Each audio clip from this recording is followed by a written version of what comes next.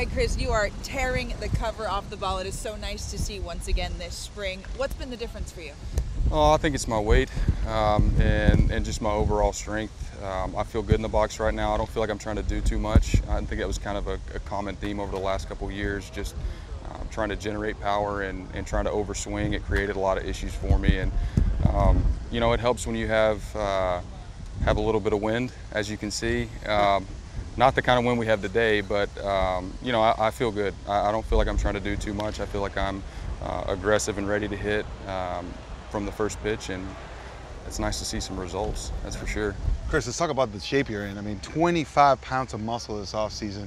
I love to work out. I need some tips. You know, can you tell me how'd you do it? You know, what's your workout like? There's some fat in there too. I mean, there's some. It's not all muscle, unfortunately, but a lot of it was just having a chance to kind of take a step back, take a deep breath, get some good rest once the season ended, and then get back on the weight training.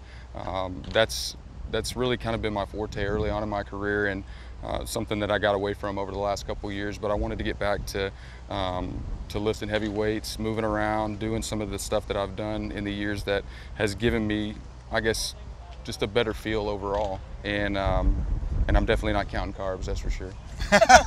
Why bother? Why bother?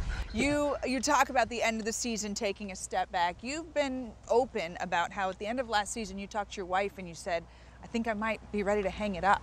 Why is that? How did you get to that point?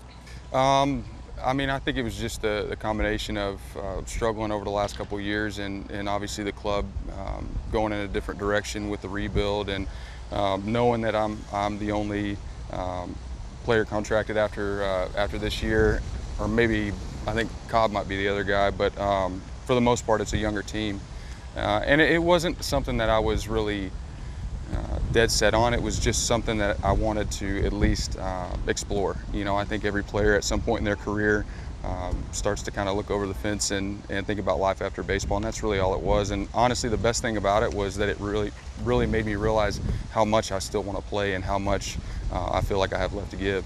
Yeah. Your manager said he wanted you to be more aggressive this spring. Mm-hmm. Is that something that you think has helped you? How are you targeting that? Yeah, I do, and I think it's not just being aggressive, but being ready to hit, you know, as soon as I leave the on-deck circle. And I think that's really the kind of hitter I've been throughout my career.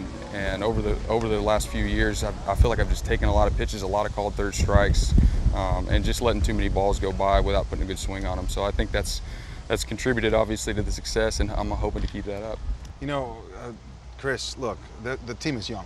Yeah. There's a lot of young guys out there, a lot of turnover, but they look up to you as the leader of the ball club, not only because of the fact that you've been in the league for long, but you've been an Oriole for a long, long time. So if there is an Oriole way, you got it. You know, do you take that responsibility seriously? No doubt, and I understand that you know, the guys that came before me, the guys' numbers who are on the wall. I mean, they're there for a reason. And you talk about the Oriole way. It's not just how you play the game, but how you carry yourself, how you conduct yourself off the field, doing interviews, handling the media, talking to the fans, being in the clubhouse, being at events, being out in the community and present. I mean, there's a lot that goes into that, and you know, we have a good group of guys. They're definitely young, but they've been receptive, and they're not shy to ask questions or anything like that. So I'm looking forward to seeing some more young faces this year.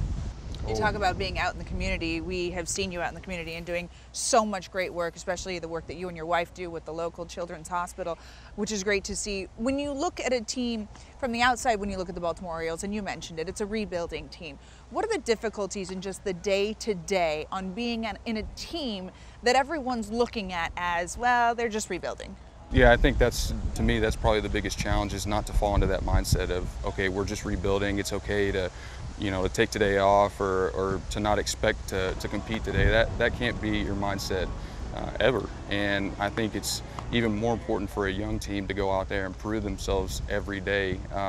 And that's really how you learn how to win as a group. I mean, you have to go through some of the rough years to get to the postseason, to be in a postseason type of team, and it's just a mentality that you have to learn, and that's probably the hardest thing. So you're getting there and you're tearing the cover off the ball. How good do you feel right now? I feel really good. I feel really good. I'm not lying. I mean, I wouldn't mind if we started the season tomorrow. Okay. You know? Exactly.